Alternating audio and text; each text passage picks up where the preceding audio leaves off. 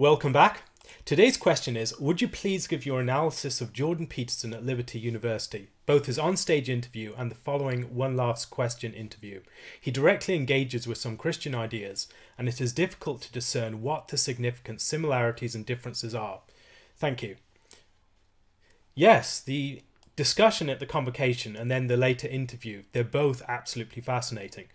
Not least in the episode that occurs midway through the convocation, where a student goes up on stage asking for help, desperate, calling out for help, and just the way that situation was handled and how it changed the discussion, that's fascinating in itself. I'd highly recommend that people read Esther O'Reilly's piece on that. She has a very thoughtful piece on that particular exchange. More generally, I was struck by some of the cultural exchange that was going on. Jordan Peterson is not the sort of person that you might generally find within that context of evangelicalism, I think. I think there is a cultural contrast, but then there's also some significant cultural similarities. I think partly because Peterson comes from the frozen north, there's something about his personality that bears the mark of that. He has many of the traits of warmth and compassion and these sorts of and seriousness that you can find in people from a Liberty context. But there is a different flavour to his character than one would typically find in that context. And I think that is interesting in itself.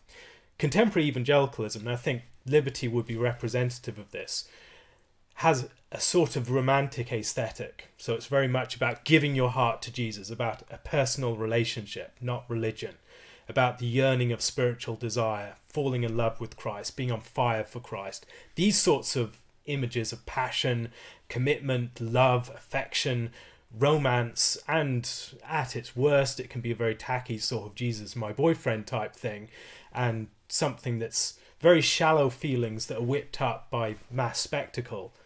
But at its best, it can be something quite remarkable. It can be seen in a particular warmth and compassion for other people. The sort of evangelical that I find most admirable is someone with a very open heart. Someone who's not just wearing the heart on their sleeve in every single respect, but someone who can truly and openly show compassion for people, who has a deep life of the affections that is ordered towards Christ, that is ordered towards other people. It can be seen in a liveliness of heart and a profound commitment and engagement of the affections, and a deep, loving and joyful attachment to Christ. There's a sort of joy that you encounter in some evangelical circles that you just don't see anywhere else quite like that. There's a sense of joy, a sense of love, a sense of affection, and there is something beautiful and wonderful about that. And that's something that you don't see in quite the same flavour in Peterson. Peterson has a different sort of aesthetic, as it were, to his emotional expression, and I'll get into that in a moment. There's also, within that context, very much a genuine desire that other people would come to know Christ. And partly, in some contexts, it can be a misguided thing, the way it's expressed, but at its best, it's a sense of just how much Christ has transformed people's lives, their deep love for him and their desire to share that with others, that they just want other people to see what they've seen. And evangelicalism has been characterized by a sort of joy that is often expressed in traditions of song. Evangelicals have song very much at the heart of their worship. Now, at points that can just be emotionally whipping people up, but at the deeper strains of the evangelical tradition, I think what you see is an engagement of the affections, an opening up of the heart into the world, and a transformation of people through a sort of love, transformation through love. When you think about the way that love transforms people, it really does transform people. People can shine, as it were, when they experience love. They open up. The cynicism and other things wash away from their face, and there is a sense of seeing something that transforms you. And when we see beauty, it has that effect on us. It is something that we know it's something outside of us. And as we are wrapped by that image, caught by that, transfixed by it, we are changed. And evangelicalism has very much been about, at its best, getting people looking at Christ, being transfixed by his glory, his beauty, his loveliness, and then being changed in the way that they behave. And the way that Peterson describes the Liberty students as being remarkably lacking in the cynicism that you see in many contexts, that is characteristic, I think, of evangelicalism, for good and bad in some cases. There's a certain naivety that can come with that, an openness that is an uncritical openness, an emotional exposure that is not a sign of a well-ordered emotional life, and is not necessarily able to deal with some of the difficulties that life throws in your direction. That if you're completely throwing your heart wide in every single respect, you're not braced for things, that we are walking through a valley of the shadow of death, and often evangelicalism has not been good at dealing with that. But that openness and that sense of being transformed by love is very much at the heart of evangelical faith. The idea of Christ as the object of love, and as we are drawn to him, our lives are changed. We want to live in a way that's pleasing to him. And the very act of being transfixed by that, the beauty of Christ, and that beauty is an ideal. It's something that we see and we think it's not just we're attracted to Christ as a person, but also we're attracted to everything about him, and we want to become like that.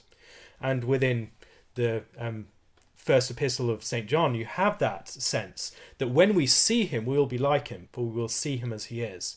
And so as you see the ideal in Christ, as you see Christ as the embodiment of all these beautiful and good and lovely things, and as you reflect upon that, as you are wrapped by that image, you start to reflect that yourself. You start to take into yourself, through your openness to Christ, those traits. And that's very much been a focus within evangelical practice. Evangelical thought has given articulation to this, but I think it's most clearly seen in the best of evangelical practice. And so that can maybe give you a sense of where the best of that instinct, religious instinct that you're seeing at Liberty comes from. I think there are weaknesses to that sort of approach in many of its contemporary forms. The emphasis upon the emotions can often be detached from a deep ordering of the heart and the affections, and a sense of the difference between different sorts of emotional ordering. So you can have passions that are very easily whipped up, or you can have emotions that are just fluctuating, and you can have deep affections that are rooted and ordered, and they aren't just about the feelings of the moment, but they're settled feelings that are warm, but not just a wildfire of emotions. And that failure to discern between the different types of religious affections has been something that's vexed evangelical contexts, where often, since you can whip up emotion fairly easily using a lively worship service and deep bringing together a large mass of people and whipping up a sense of the transcendent just through mass psychology, that's often been something that evangelicalism has fallen into. The other thing is, evangelicalism has always had that danger of losing what is characteristic of its joy and turning that into a sort of perma-smile. And you see that within certain contexts, like someone like Joel Osteen or someone like that, where you have the idea of evangelicalism as this very positive thinking, this vision of evangelical faith as something that puts a smile on your face and you're smiling all the time. But it's just a shallow happiness. And that happiness is not able to deal with the reality of suffering. And people often struggle when they face the reality of pain and suffering and the difficulty of the world. It's the danger of mistaking true joy for being upbeat. Now, within the New Testament, there's a lot of emphasis upon joy. There's a lot of emphasis upon joy in suffering, and that joy is not in contradistinction to that suffering. The joy belongs in the suffering, and we can discover that as we approach that suffering in a different way. Now, that's not something that's characteristic of Peterson's approach. Peterson talks about facing up to your suffering directly and these sorts of things. But the sense of joy in suffering, I don't think is something that comes out very clearly within his thought or his practice. There's certainly a sense of exposure and emotional openness that can persevere even through suffering. But a deep joy, maybe not so much. And so I think that's a difference, that evangelicalism has been very much about that joy. Peterson, on the other hand, I think speaks a rather different sort of language, just as his psychological work and his more philosophical approach to that, it is using a different language, but it has a different sort of religious aesthetic as well.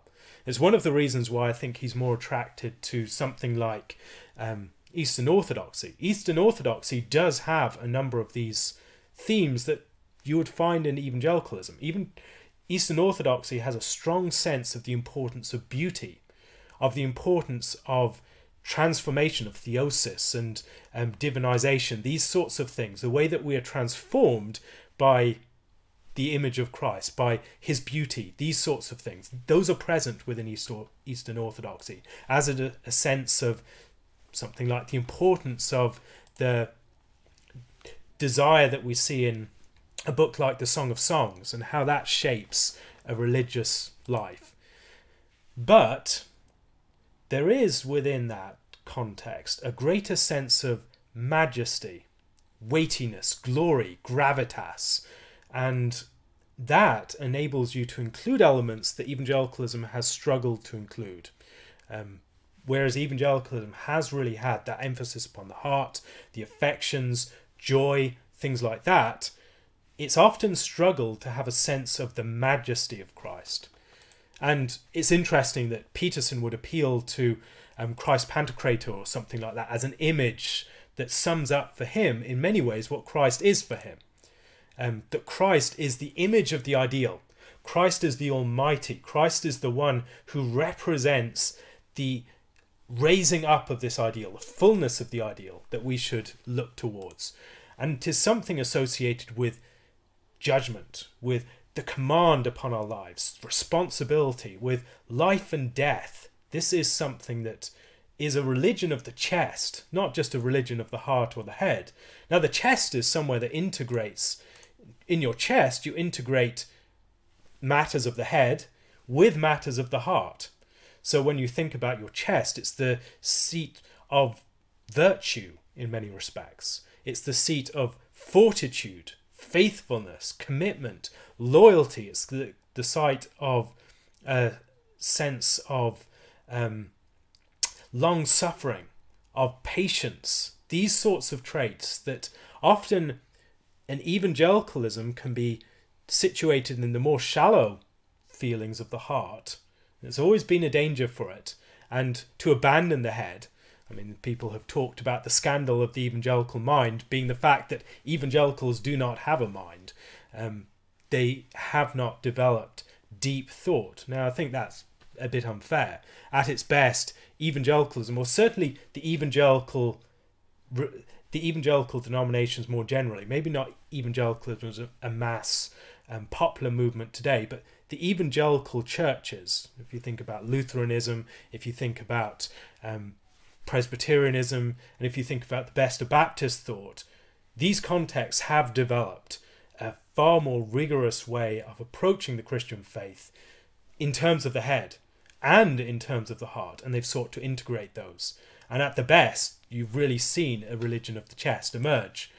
But I think Peterson has that ability to speak to people in a way that engages their chest, in a way that gets their feelings and their heads engaged together and calls the full person out into engagement in the world, in responsibility, in the claim of the ideal upon your life, these sorts of things. I think there are other ways that, for this reason, I think this particularly resonates with young men. That there is something about young men, that, and men more generally, that men find their identity very much in agency. Now, the religion of evangelicalism has often resonated especially with young women, because it's a religion of romance of the heart and these sorts of things, of love. And it's very positive in that sense. But it's often so emphasized those elements that it's lost other dimensions, that other traditions of the Christian faith have been far more effective at highlighting. And I think one of the reasons why Peterson really hits many evangelical young men is that it enables them to make a connection between things that they've known in the context of the church and something deep within them, that they recognize that this is how these things can connect, that there are ways in which God's command to me can be a means of grace, that God can give me a word as if a light in a dark place, and I can grasp hold of that and act in terms of that, and I can find a sense of self-control, self-mastery, a sense of what I am called to do, of how I can live a meaningful life in the world, of how I can not just have a sense of love for Christ, but follow him, take up my cross and walk after him. Now, within certain traditions of evangelicalism, there has been this. There's been a sense of Christ's call upon your life. And there's been often this more military flavour in that sort of faith, a more martial flavour. So there's the mixing of the martial and the romantic dimensions of faith. So you have a sense of Christ calling upon your life, your duty to him, but also a sense of deep affection and love that drives you in that duty. That duty is not a matter of just slavish obedience, it's a matter of fervent loyalty. It's a matter of giving up your life for Christ, because he's above everything else. And that sense of Christ calling upon your life is something that I think, certainly for me, has been profoundly important for my faith. That's where it hits the road for me. And in many evangelical contexts, I've just felt alienated. That isn't the sort of aesthetic of my faith. My faith is very much more about Christ has laid down his life for me, and he calls me to follow after him.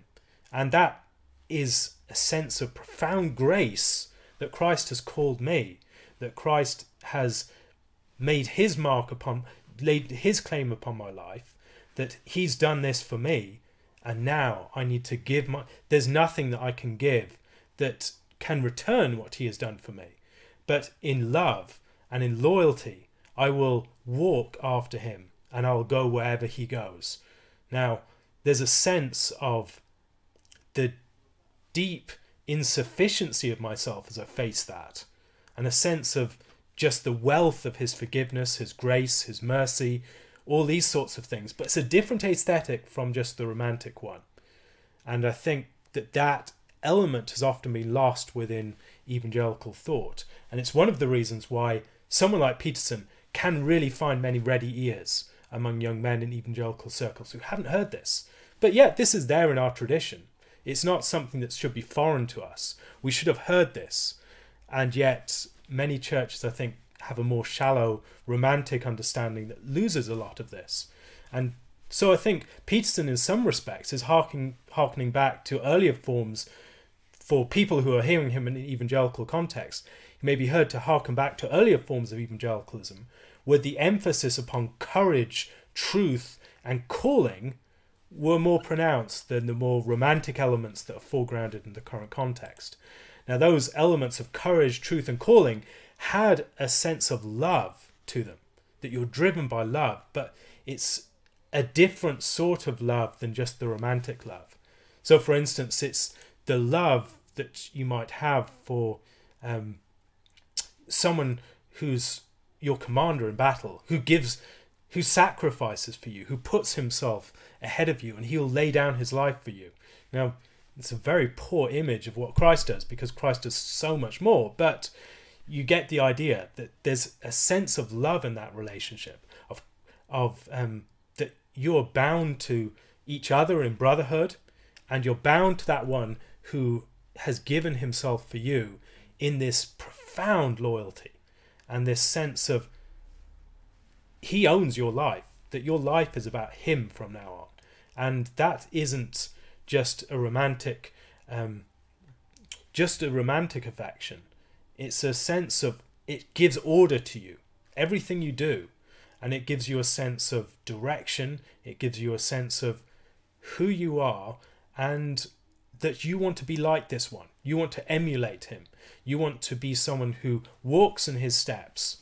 Now, I think both Peterson and Liberty folk believe in truth, but Peterson's truth is, in some respects, you could say it's more transcendent. It's a transcendent which does not have a concrete focus or manifestation, and so Christ in some ways stands in for that, but the transcendent is very much, it's distinct. Whereas for the Liberty folk, it's in Christ. That's where we encounter truth.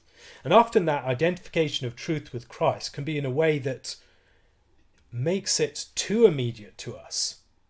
And there's a sense of, we can maybe say that there's over-realized eschatology, that we don't realize just how much is yet to be done, that we're still not in complete possession of the truth. There are many ways in which we're still grappling and we're still groping in darkness. And we see this one, and it's Christ dawning in our hearts and in our world, but there is a great fumbling towards the light. We don't yet arrive at it in its fullness. And so I think Peterson maybe sees it too far off, and maybe the Liberty folk, it's too immediate. And that, I think, leads to one other issue, which is the way many evangelicals, when they're engaging with Peterson, they want to fit him into a familiar evangelical framework.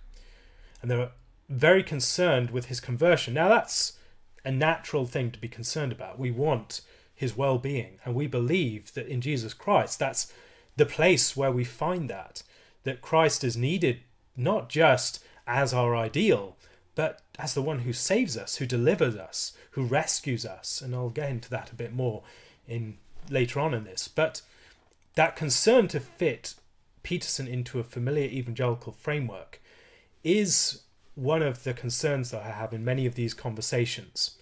It, on the one hand, makes it very difficult for us to, when people see the differences of Peterson from common evangelical thought, they can easily reject him. On the other hand, when they see his similarities, they're trying to over-assimilate him, to try and bring him completely into the fold and not recognize how different he is and grapple with those differences in a way that we might learn from as well.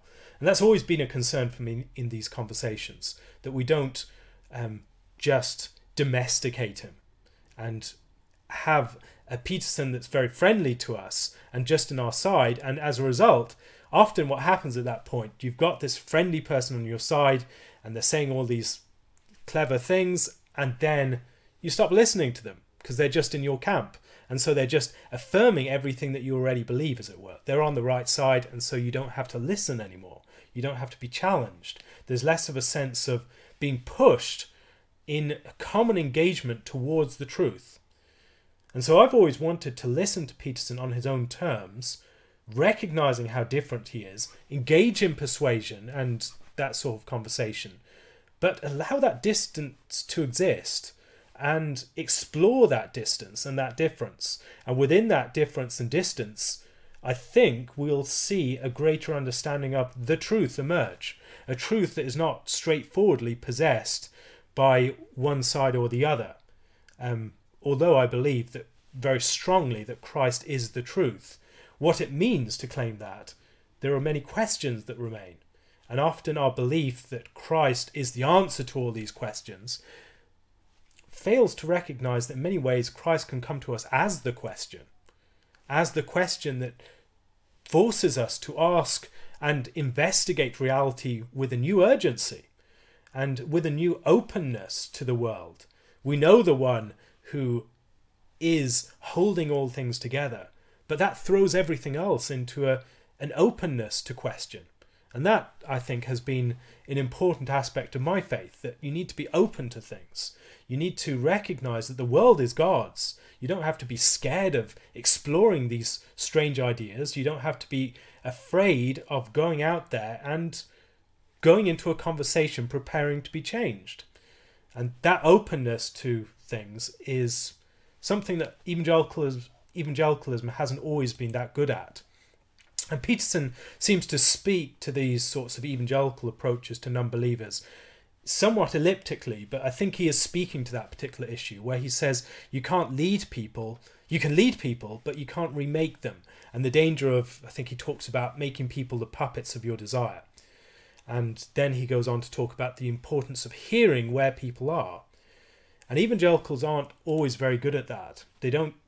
They presume that they have the answer to everything, and that you just throw Christ at someone and remake them into, as it were, a clone of every other evangelical, and then everything's okay.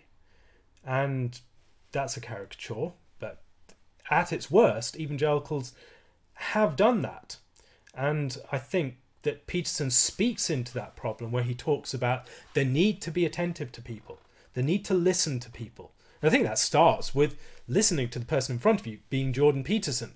If he's having a conversation with evangelicals, listen to him and see what he's saying and try and deal with him on his own terms, rather than just speaking to him out of your own framework, as if you didn't have to understand where he was coming from.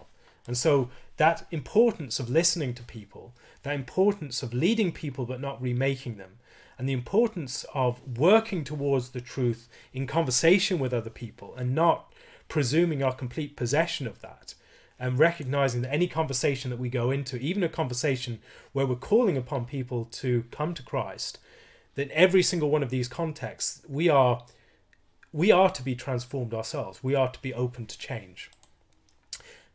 Peterson, I think, in that context, he clearly saw a number of things that he found appealing. He commented, as I noted earlier, on the lack of cynicism and the openness that people had. And I've always loved that about evangelical circles. At certain contexts, it can be a sort of naive openness, an openness that's just a Pollyanna attitude towards the world that is just upbeat, without having a sense of the weightiness of the world, the tragedy of the world, the suffering of the world, but yet experiencing joy in that. But when you see genuine evangelical joy, there is nothing like that. There's something remarkable about evangelical joy. And it's one of the things that has always been a source of encouragement and challenge to me, seeing that in evangelicals, that sense of a deep joy in suffering, and the ability to stand in difficult and painful places, not denying their difficulty and their pain, being able to speak and lament and declare the struggle and the depth that people are experiencing. But yet, even in those darkest moments, the fact that joy can break through, that is remarkable. And there is a way in which we see that within the New Testament on many occasions, where, particularly in the teaching of Paul perhaps, where he talks about joy and suffering and the joy in our struggles and our difficulties, that Christ is there with us, that we are walking with him. And in those moments, even in those moments where we might feel we're being torn apart, those Gethsemane moments where we have this pain that is not being relieved, or the struggle that God is not taking away, or those senses, those moments, God can still speak into those moments. My grace is sufficient for you. And God's strength being made perfect in our weakness. That is something that has a different flavour from what Peterson is talking about. It's not unrelated, but there is a different flavour to that. And the sense of God's presence in evangelical practice is profound. And to express that merely in psychological terms is to lose something that is at the very heart of our experience, that we're not just experiencing psychological phenomena. There's a sense of God himself being present, That we're not just talking about the ideal. We're not just talking about this great symbol with a capital S. We're not just talking about the transcendent. We're talking about one who, though all of those things, is present to us. And we know his presence. And in his presence, that is where we find joy. That's where we find a lot of these things that seem to be missing from Peterson's approach, despite the commonalities. On the other hand, I think, as I mentioned, the danger of an over-realized eschatology, of this, the eschatology being study of the future, that an over-realized being that you don't recognize the degree to which the future has not yet arrived, that Christ is coming again, Christ will restore all things, but he hasn't yet. And at this moment, we are still in the valley of the shadow of death. There's still a need to talk about suffering and to be honest about suffering. And certain forms of evangelicalism, as I've commented, have not done that well. Now, Peterson talks about the need to be sustained by meaning through the suffering of existence. And he talks about suffering as symbolized by the cross. And if you don't have that sustaining meaning, there's always that danger of being caught into a cycle of vengefulness or something like that, bitterness. On the other hand, you can't find meaning and you can't just be sustained by happiness, but you need responsibility, something that calls upon you to engage your agency, to act in a way that you're not just passive and you're not just a sufferer, you're someone who's persevering in that. There is a lot of truth in what he's saying there, and I think Christians recognize similarities here and commonalities just as they recognized commonalities on these sorts of subjects with pagan philosophers. That suffering, when people speak honestly about the human condition and they speak about suffering, we recognize that because suffering is common to all of us. And yet so few people do speak honestly about that within our current context and world. And the fact that Peterson has spoken so honestly and forthrightly about suffering, I think is one of the reasons for his appeal. That people hear that and they know it's true. They know it down in their gut that this is true. That suffering is real and that suffering is something that it's a life and death thing, not just a matter of physical life and death, but it matters for you as a person how you respond to suffering. Are you able to rise to suffering and become fortified through the challenges of suffering that buffet you, but you grow through that? Or is suffering something that's going to make you bitter and twisted and someone who's just resentful? And the idea of suffering forming people is very much a central theme of the New Testament, that we are made, that we mature through suffering. But the cross is not just about suffering as such. It's not just a symbol of suffering as such. It's a particular event. It's not just something that's projected into the ether of the realm of symbols and the absolute and the transcendent. It is something that happened in history. And it's something that happened to a particular person, and it happened in a way that implicates humanity as a whole. Now that is something that relationship is something that I think Peterson isn't really exploring in the same way. The fact that the suffering of the particular person of Jesus Christ in this particular point in history changed things, and that we live in terms of a historical event, not just a symbol that happened to appear on the pages of history, but this is an actual event that has implications for us. And so living in terms of the cross is a recognition in Christ of the ideal, of the symbol, of the absolute, of the transcendent, but it's something more than that. We're not saved by suffering as such, and it's not just that suffering as such can be confected into meaning. Rather, our suffering is redeemed by the cross of Christ as we suffer with him. And it's not suffering as such that is redemptive. It's not suffering as such that we can find meaning in. Rather, it's suffering that comes under the species, as it were, of Christ's suffering. As we enter into Christ's suffering as we become people who are walking in his steps, and as our lives are transformed and ordered towards his existence, then that becomes something that transforms our suffering into something that's charged with meaning. That we are suffering with him, that we are suffering for him, that we are suffering in him. And in these ways, our suffering is not just our suffering, but it's an entrance into his suffering. And it's the Spirit, as it were, groaning within us as well. And it's this entrance into a more cosmic reality, but something that is present in the reality of history. And that gets into another area of difference. Some of the deeper areas of difference with Peterson really come into the way that the ideal, the symbol, all these sorts of things engage with the concrete world. And Christianity is not just faith about these ideals that transforms the way that we exist, but it's a very mythic reality. Christianity at its heart says these things happened in time and space and history. And as they happened in time and space and history, this realm is charged with a meaning that it would not be otherwise. It's not just that we are working towards a horizon that is necessary to project for meaningful existence. Rather, this realm itself, the existence that we are present in, this horizon is present within our existence. It's there. It's not just something that we must necessarily project to lead meaningful lives.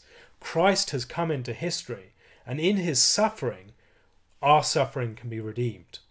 In his suffering, as we enter into that, we can enter into something that's cosmic, something that is the birth pangs of the new creation.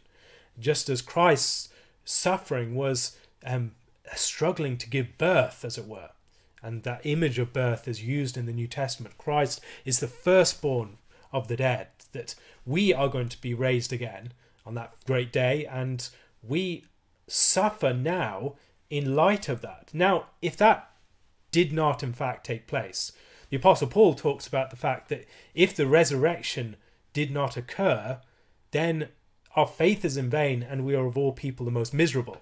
That if this did not actually happen in time and space and history, then we've got a great ideal, but it's fairly futile.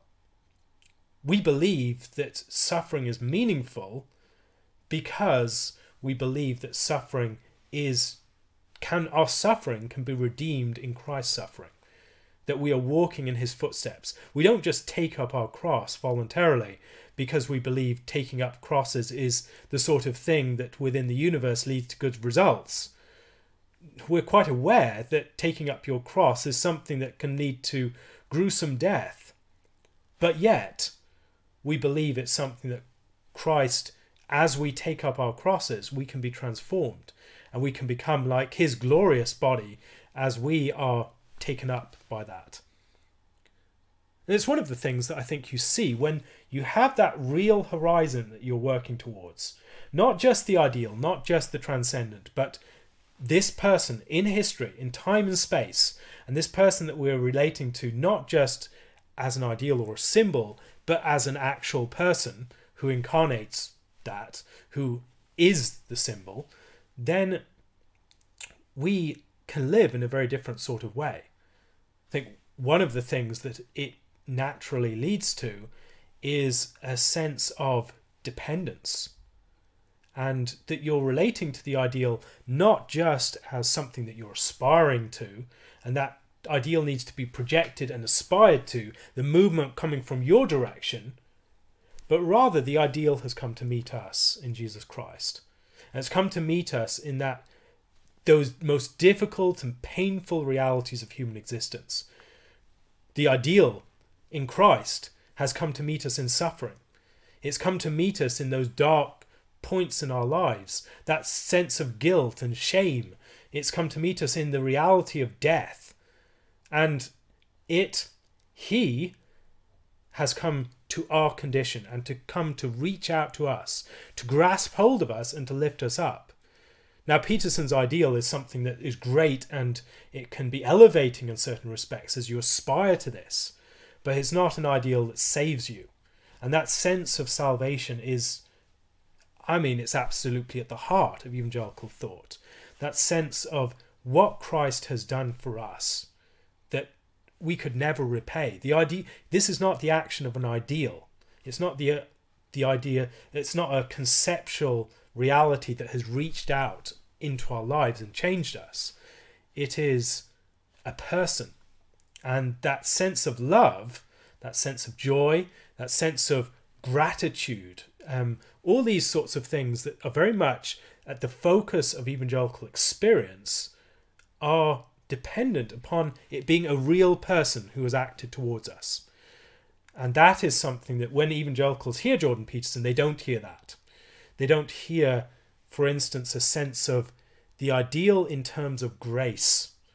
Now, what does grace mean? Grace is something that, in one respect, is most clearly seen against the backdrop and sharpest relief against the backdrop of the blackness and unworthiness of our characters, our deep acquaintance with our sinfulness. And sin is not just our failure to match up. Our sin is not just a matter of our little habits and vices and these things that maybe we should get on at some point and sort out. It's a sense of our deep unworthiness and how we compare to God's glory. And as you see yourself in the light of God's glory, that transfixing image is something that gives us a sense of how black we are by comparison. As we look at ourselves, we see nothing good within ourselves. And that sense of no goodness is, within the evangelical experience, not something that's crushing. Sometimes when it's wrongly experienced, it can be. But ultimately, it's not crushing, because it's as we see the light that we see the darkness. And as we see the light, we recognize that light has shone into our hearts to give the knowledge of the glory of God in the face of Jesus Christ, that this is something that is bringing life and light in a place where there was formerly darkness, and that light shows up the darkness. And then the response to that is the warmth of gratitude. The warmth of gratitude towards what God has done towards us, that God has acted into our situation, unworthy though we are. We have no sense of our worthiness. This is not something that we've attained to by ourselves. Within Protestant thought, this has been particularly stressed in the idea of salvation by grace alone, by faith alone. Now, faith alone it's about the fact that we come to God with empty hands. We're not bringing some worthiness towards him. God, we are loved by God. We are loved by God as his creation. We're loved by God as those he wants to redeem. But we don't come to God with a sense of our worthiness. We come to God with a profound sense of his mercy towards us. And the gratitude that is characteristic of evangelicals, the fact that evangelicalism is so most profoundly seen perhaps in song, is an expression of that. That evangelicalism bubbles up in joy and gratitude for grace. Because we all know that sense of what it means to have betrayed someone, what it means to have done something that has damaged things seemingly beyond repair. We know just the darkness that can exist within us. We know the way that we have hurt people. We know the way that when we see who God is and we look at our own lives, we can see just how much we have fallen short. All those things that we have not done, that we could have done. When we think about our lives and think, had we lived in terms of that ideal, what would our lives be like? And then we look at our actual lives and we just see how poor and meagre our works are and how unworthy, even in their best form, even the greatest things that we do, we can see that they're tainted by sin. And a sense of rebellion and resistance and a willfulness and egotism, all these sorts of things that rebel against the good that we should be pursuing. We look at that good and, you have this experience many days you'll go through the day and you'll realize that you feel some sort of aversion to doing the right thing. That whether it's, and some senses it's temptation, that temptation deeply attracts you. That you're attracted to doing the wrong thing. You're attracted to harboring bitterness. You're attracted to lust. You're attracted to greed. You're attracted to pride. And you see that within yourself, and you may not be very sensitive to it. But the more that you come in contact with the glory of God and a sense of the ideal and the holiness that he represents, that he is, the more you realize just how unworthy you are and what you need for him to do in your life. Now, Peterson's approach has a sense of our moving towards the ideal, of our rising up towards that and changing things and transforming our lives. But yet, can it sustain a deep sense of our unworthiness and our need for forgiveness? When we have done something catastrophically bad, is there any way that we can be lifted up by that ideal? Or is that ideal something that comes down upon us and crushes us? Now in Christ, we believe that God has come into our situation to lift us up, to rescue us, to transform us, and to make us like himself. So it's not just a matter of we're saved, therefore it doesn't really matter what we do or what we've done. It means that we're called to be transformed. But we're transformed by something outside of ourselves. We're transformed by beauty. We're transformed by the light of God in the face of Jesus Christ that acts upon us to transform us. And that's by the work of the Holy Spirit. Our eyes are opened so that we see that. And the more that we're exposed to it, there is something that the conversion experience, as evangelicals, very much at the center of evangelical thought, the conversion experience. It's like falling in love. It's like this epiphany, and for most people, it's not always, many people experience it differently, but the emphasis upon the conversion experience is this epiphany of the beauty of Christ, of his love, of his grace, and then in the light of that, a new sense of who you are.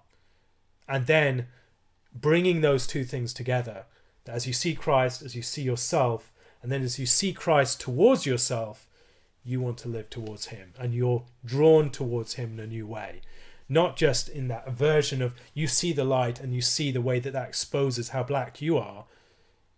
It's not a matter of shrinking away from that in a sense of condemnation, but it's a matter of coming towards that as you are warmed by that light, as you're attracted to it, as you recognize that this is life-giving, this is truth, this is everything that will transform us and make us who we should be. Peterson takes pain and suffering seriously, but the cross does not lead to resurrection like cause to effect. I think that's one thing that's missing in his approach. He talks about the resurrection as a sticking point and wrestling with that question and with God's existence more generally. He talks about the infinite depth of the biblical stories and how it's difficult to understand that from a mere materialist perspective, and how difficult it is to understand what the resurrection means. And he talks about more general themes that the resurrection can represent as the sort of archetypal form of something that's more typically true of human life. So the idea of things being born as something new, and what would it mean to live fully in terms of the highest good, and what is the limit of transformation in those conditions. He's trying to work up to the resurrection from below, and that's not really possible, because we believe that the resurrection is an irruption of God into history, within human history. Now, God is active within history throughout, but in the resurrection there is God acting to raise his Son from the dead. And that is not just the inherent potential of living according to the ideal.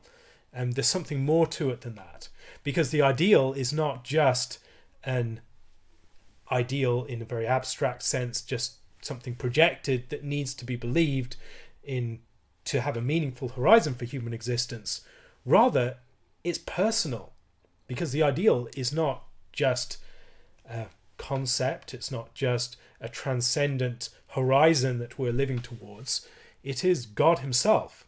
And so living in terms of the ideal is not living in terms of this ideal image that projects the horizon of what you could be under certain circumstances. It's living towards God. And that you relate towards a person very differently than you relate towards just an ideal. You can personify an ideal in some respects, but we're not talking about personified ideal. We're talking about living towards God, a personal God.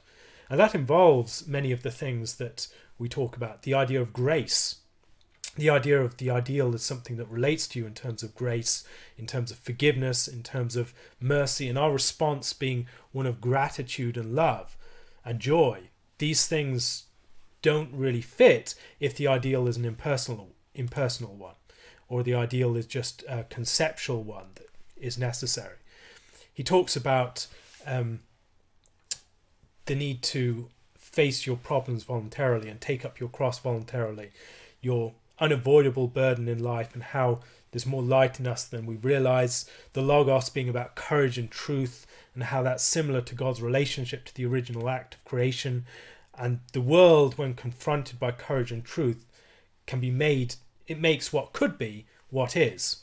And you should do these things because it's the right thing to do, not just an exercise in ego. Now, all of that is well and good, but again, evangelicals, and I think Christians more generally, would hear something missing here.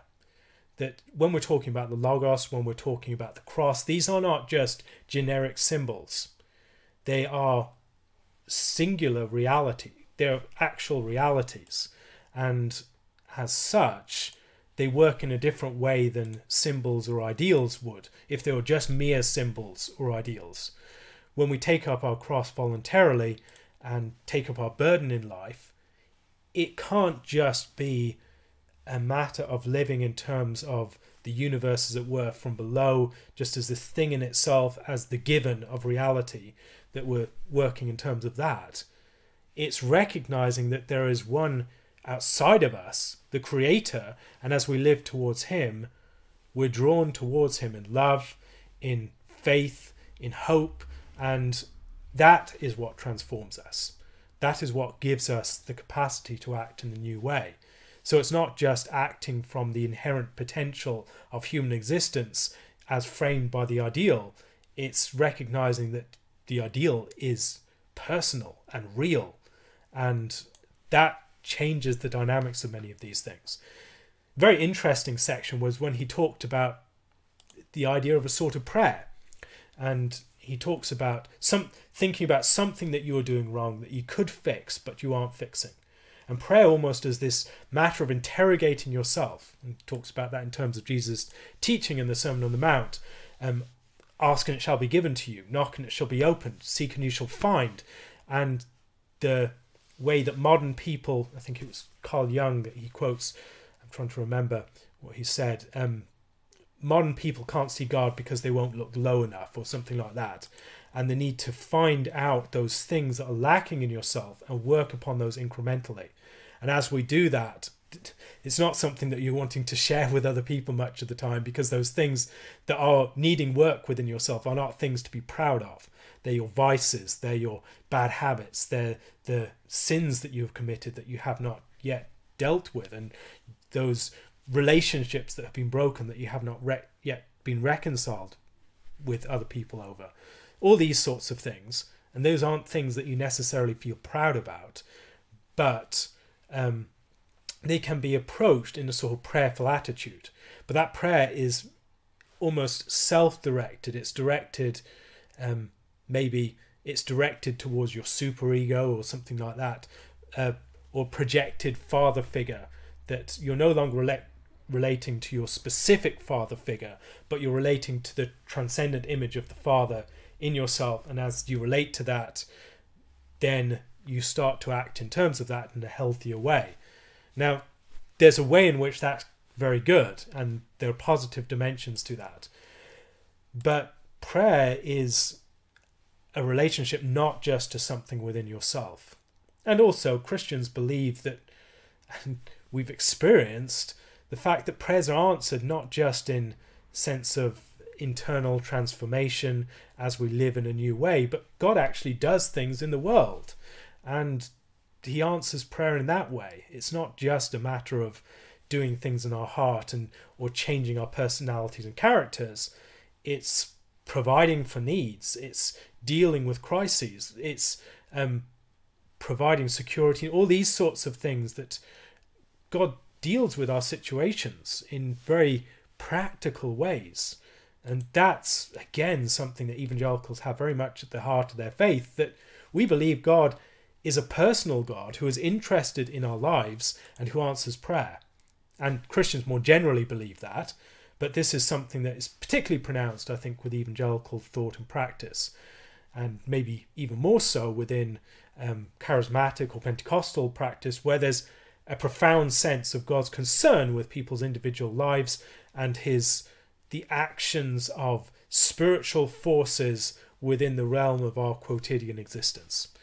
That's something that is important. Now, prayer in that context is characterized by yearning. It's characterized by calling upon God to act in our situation. It's characterized by deep gratitude and affection for God, being drawn out towards God. It's characterized by love. It's characterized by loyalty. It's characterized by a lot of different directions. You call upon God to help you to deal with your sin, or to help you in a particular situation, that you will do the right thing, that you'll be given the words to say, that you'll be given the wisdom or the fortitude to stand in a tough time, whatever it is. Or you provide for God to, or you pray for God to provide for your very material needs for a particular venture that you're engaged in.